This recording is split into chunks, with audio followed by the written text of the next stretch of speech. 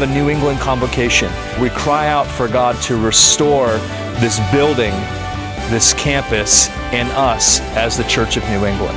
It's time to restore New England.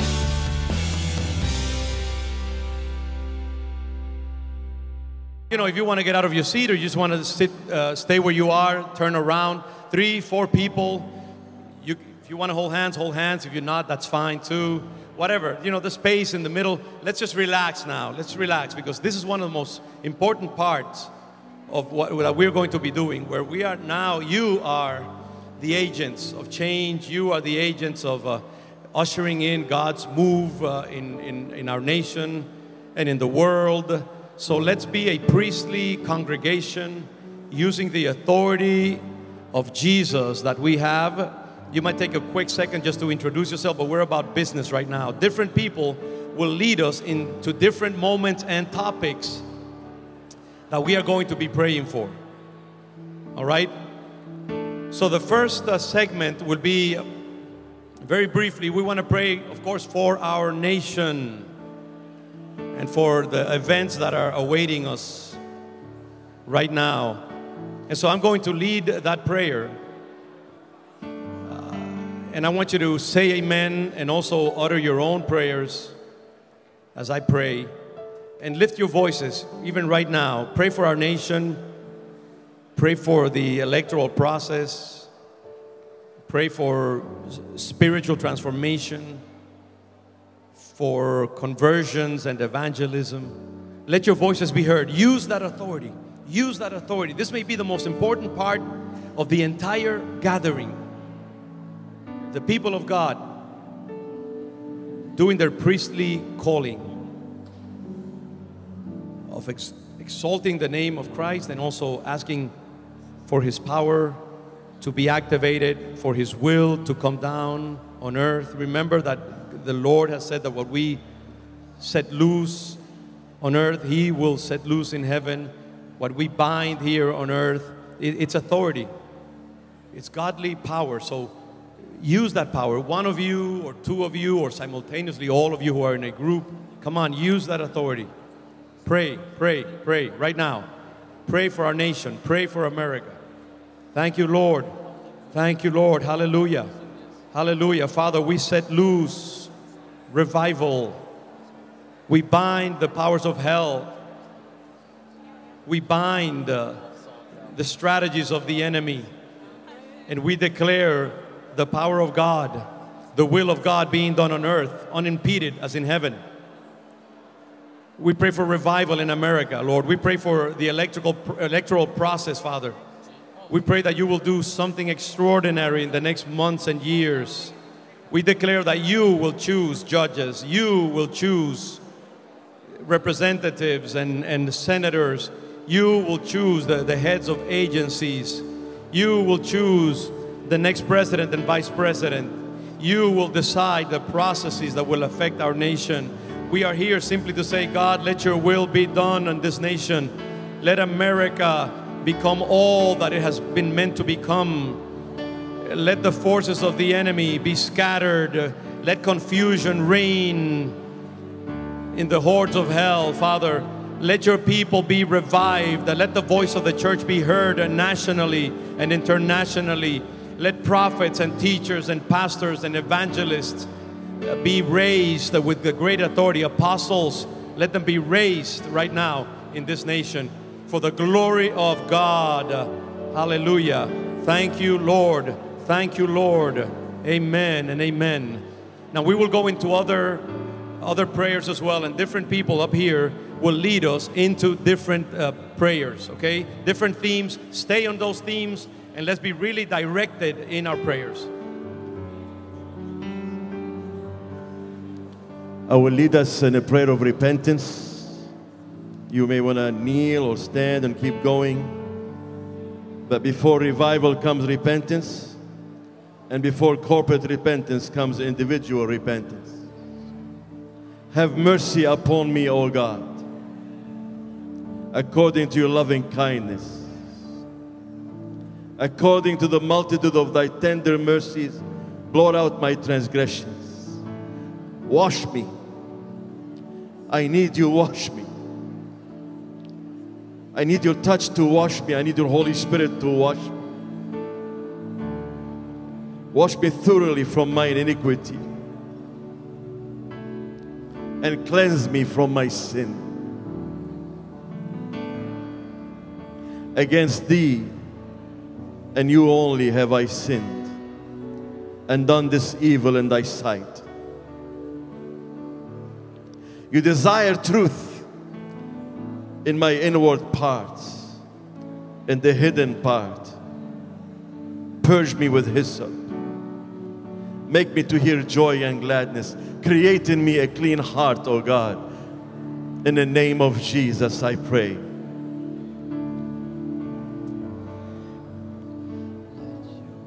Hi, John Hamill with Lamplighter Ministries in Washington, D.C. I am a New Englander now in Washington, D.C., leading prayer in D.C. And we just humble ourselves on this eve of Yom Kippur, God, the Day of Atonement, seeking your atonement for our national sins, God. Lord, our sins have been exposed. They're on public view. They're on view to the whole world, God. And all we can do is cry out for mercy, God.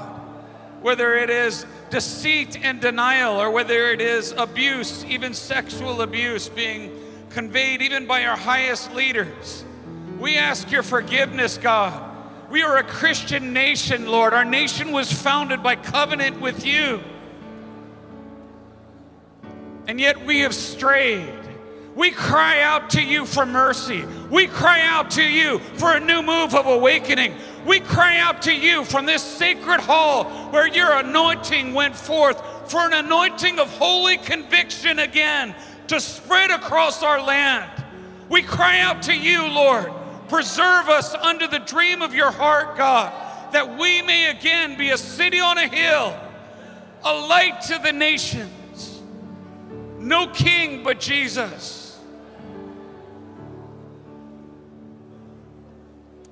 My name is Dick Kiernan. I'm the coordinator of the New Hampshire Alliance Prayer Movement. I serve in the Alpha New England ministry. I'm from Manchester, New Hampshire, and I belong to St. Marie's Catholic Church.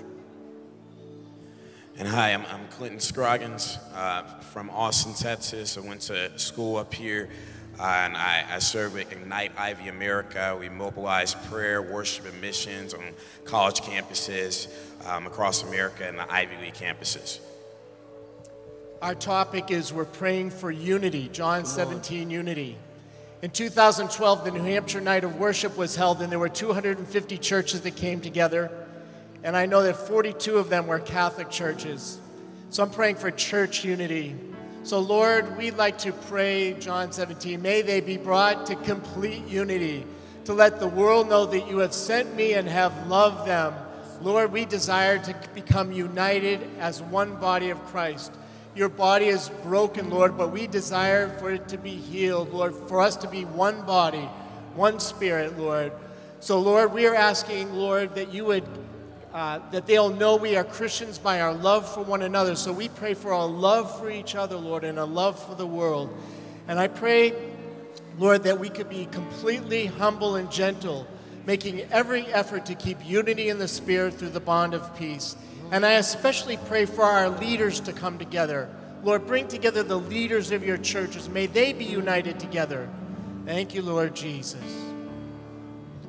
Yes, Lord, we pray for our nation. We pray for a spirit of unity all across our nation, north, south, east, and west, that we'll be one as you and Jesus are one. Lord, we pray for a breaking down of racial, ethnic barriers all across our nation, a reconciliation within communities. Father, we pray for coming together of generations, the Abraham, Isaac, and Jacob, Lord, that we'll be one heartbeat, Lord, with your voice on the inside of us, Lord, that we would move empowered by your one spirit as one church, Lord, the many gifts, the diversity of the body, the diversity of ministries, but one body in the name of Jesus, in one nation under God.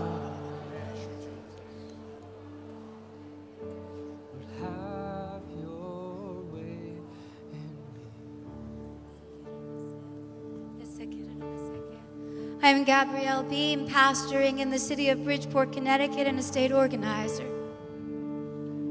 Mike Thornton, I serve as a coordinator in Ignite Ministries in North Carolina. Amen. We have been asked to pray for an outpouring of the Holy Spirit. Can you lift your hands up to God Almighty and your hearts up to God Almighty? And it says, and it shall come to pass afterwards that I will pour out my Spirit on all flesh, and your sons and your daughters shall prophesy. Your old men shall dream dreams, and your young men shall see visions. Even on the male and the female servants in those days, I will pour out my Spirit. Can we come before God Almighty and ask the Holy Spirit, would you pray with us for 2 minutes? Would you pray with us and cry out? He has been raining down under our tent. We saw a vision, and in that vision we saw a fire, the fire of God just consuming us and consuming the body of Christ. And then after we had been in repentance, we saw a rain, a holy rain come down, and it was as if a whirlwind that was going around the fire, only the water wasn't dousing the fire. It was causing the fire to grow stronger and stronger and stronger and stronger. And in Zechariah 2:5 it says, I will be a wall of fire around you, and my glory will be in your midst. So just cry out for 2 minutes. Just cry out. Let the Holy Spirit would rain down upon New England like never before, oh God. Lord, you showed us a vision coming up here, God, from the Carolinas, God, that a dam was all over New England. But you said, God, that the dam would break, that this weekend the dam would break and the waters would flood and the waters would come. God, we declare that New England is set on fire.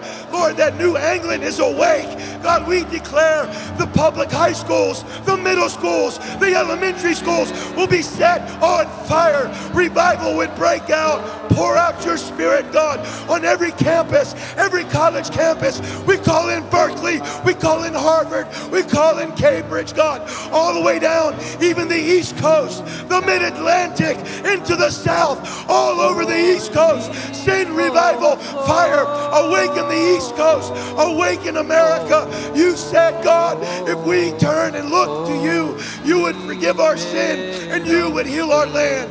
Come, Lord, and heal our land in Jesus' name. Come wake me from my sleep. Blow through the caverns of my soul, pouring me to overflow. My name is Robert Crumry. I'm the pastor of Mercy House in Amherst, Mass. This is my friend and fellow pastor, Greg Moselle. He's the pastor of First Baptist Church in Amherst, Mass. We're right up the road, and we minister to students and others who are part of the collegiate communities that make up the Pioneer Valley. And we're here to pray that this place, New England, would be a place that sends people out. Amen. The church has been a place to send people out since day one. Jesus looks in the eyes of those fishermen and just that small group and says, I want you to make disciples of all nations. And they'd never been more than 100 miles away from their home. And that is indeed what has happened. Disciples have been made in all nations, and God is a sending God. And so what we want to do is we want to pray that just as many were sent from this campus through Dale Moody's ministry, that would happen again, not just in this campus, but in these colleges and universities all around New England, and that students would be sent out and others would be sent out all around the world. So Greg's going to lead us in a prayer for that. I think one of the great privileges of serving in this community, this Pioneer Valley, this is our home. How many of you, this is home, the valley here, the Pioneer Valley? This is the place we love. This is the place God has planted us, the place that we call home. I have the privilege of serving in a church that has people from 43 different nations. And I know many of you all around New England, God is bringing people from so many different nations and breaking down barriers. What a mission strategy God is doing. We live in Pentecost towns. We live in Pentecost, New England. So let's quiet ourselves. We've had a lot of passion, energy, emotion, which we should. We're emotively moved by what Christ has done to purchase our salvation, to redeem our lives. But let's quiet ourselves. God, we're your kids before you. You're the lover of our souls. You're Abba Father. We thank you, Jesus, that you've redeemed us on the cross. The greatest purchase in human history is the purchase of our souls on the cross. Thank you, Spirit, you've been deposited within us to guide us in the light of Christ, to mentor us, to apprentice us, to teach us. So as your church, we come before you. And God, we can so easily be discouraged in this land that has been a spiritual wilderness for far too long. But God, we give you thanks that like in the Chronicles of Narnia, we hear the ice breaking. Aslan's on the move. Jesus, you're on the move. So God, would you do what we confess to you we could never do? In the quietness, the stillness, and the humility, would you be tilling the soil of people's hearts, their minds, their souls? And oh God, by your Spirit, would you bring forth radical transformation in the hearts and the lives of lost, broken, hurting people? And God, would you raise up in this place, like days of old, but in new ways we never could have imagined? Would you make this like a launching pad to send out your workers into your harvest field around the world? And we will give to you all praise and glory and honor. In the name of the Father, Son, and Holy Spirit. Amen.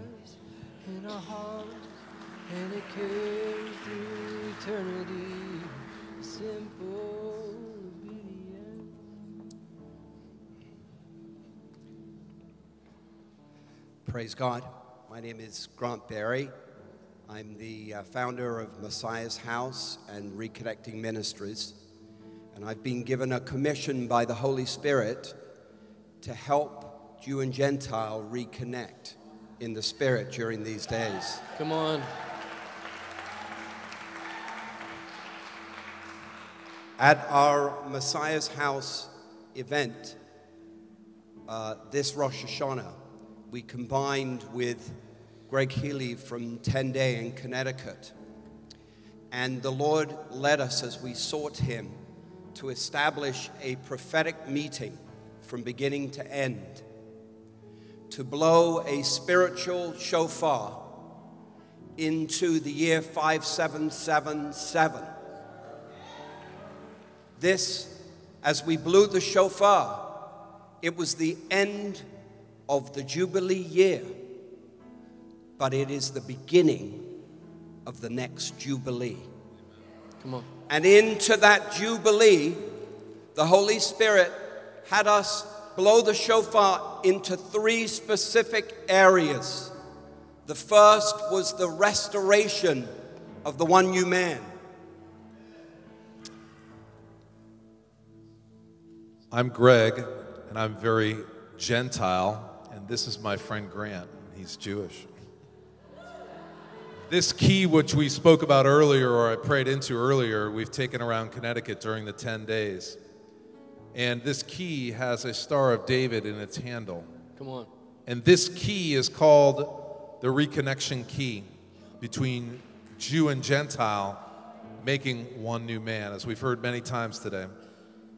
And so we prayed a prayer over each other of identificational repentance, where I played the Gentile and Grant played the Jew. And we forgave one another, and we asked the Lord to cleanse our generational bloodlines. And we came together and blessed each other for this connection to solidify in friendship, in not just us, but also us as nations coming together, Gentile nations coming together with the Jewish nation. And if you have any doubt or wonder, what did D.L. Moody think about Israel and the Jewish people coming together? Look up and see. There are 4 vents or portals, and they each have the same Star of David that's here on this key. the key of David, which is rest, and rests on the Lord's shoulders. And Lord, we just give you thanks for that. This key represents the reconnection in the family of God.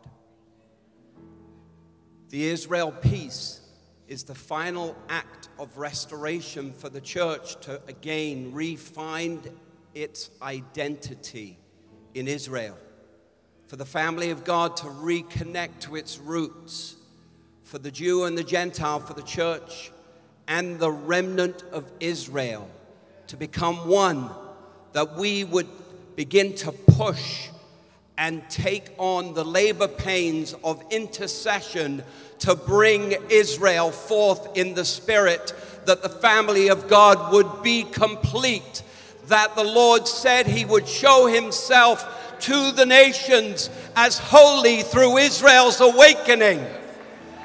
We proclaim the restoration of the one new man. We proclaim the fullness of the fivefold government of his church, which is intricately connected.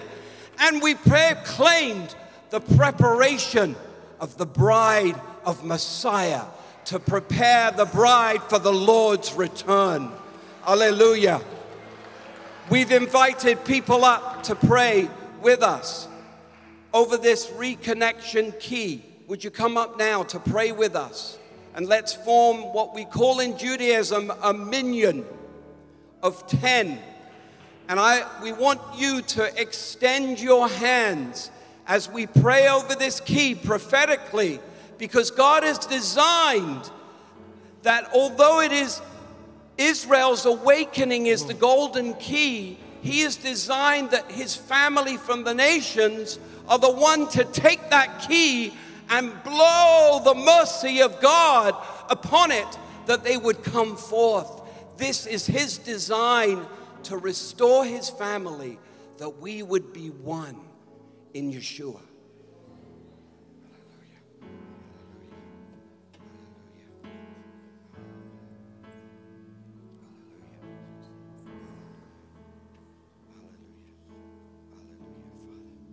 Father, in the name of Yeshua, we pray for the reconnection in your family, Father, to take place spiritually amongst us, to tear down the barriers that stand between Jew and Gentile in the church and the messianic bodies, for the church to recognize and embrace the remnant of Israel, the Jewish believers that have re-emerged, the messianic body that has come forth. Hallelujah. Father, we pray for the body of Messiah to reunite in the one new man, for the church and the messianic bodies to move into their end-time roles, Lord. We declare it, Lord, for prayer and supplication and evangelism, Father. And we pray for Israel's spiritual awakening and for the last great harvest of souls, which are intricately linked together to come forth in a final push for the kingdom of God. And Lord, we speak to this key in the name of Yeshua as one man, as Jew and Gentile, in the body of Messiah, in Israel and the church. And we say, Israel, come forth! Israel, come forth! Israel, come forth! Jesus. Lord, we just say too, as Gentiles, that we bless the nation of Israel. We bless the Jewish people. Forgive us, Father, where we have thought that just our Gentile traditions are Christianity only. Lord, let us see that our origins were Jewish once again. Lift the veil from us. Take out the earplugs so we can hear and understand and see you. And we may bless Israel once more. Yeah. That we are not separate, Lord, but you are bringing us together once again as one. Yes. We believe this in Jesus' name. As New England, thank you, Lord.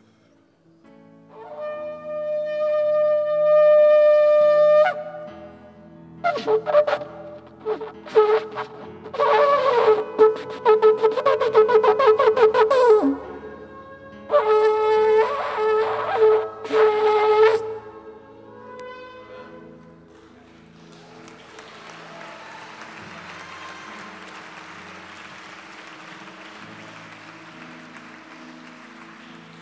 want to help you to finish this time of prayer.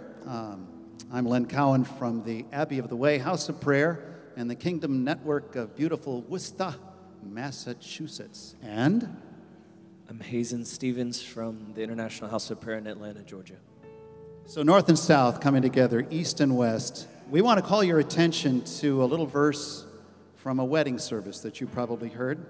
It's from Ephesians 5, where it said that Christ loved the church, gave himself up for her to make her holy, cleansing her by the washing with water through the word, and to present her to himself as a radiant church, without stain or wrinkle or any other blemish, but holy and blameless. So I want to pray for the preparation of the church, for the coming of our Lord and Savior, Jesus Christ, for that day when there will be rejoicing and gladness, for the wedding of the Lamb is come, and his bride has made herself ready by the righteous acts of God's people. So I want to pray for the preparation of the church, and one thing that I think God is going to use for the preparation of the church is persecution. He's using it all over the world. And we here in the West tend to complain. We tend to criticize, and we tend to fight back. And as Pastor Miranda said, this is a time for us to bless. It's a time for us to read 1 Peter to learn how to operate as God's people, to bless when we're cursed, so that those who accuse us will be ashamed when they see our righteous and good deeds. So join together now and pray. Let's pray for ourselves that we may be prepared as the beautiful and spotless bride of Christ that we're intended to be. Amen. So I'm going to lead in prayer. I want to just invite us to close strong in our last few moments of intercession together.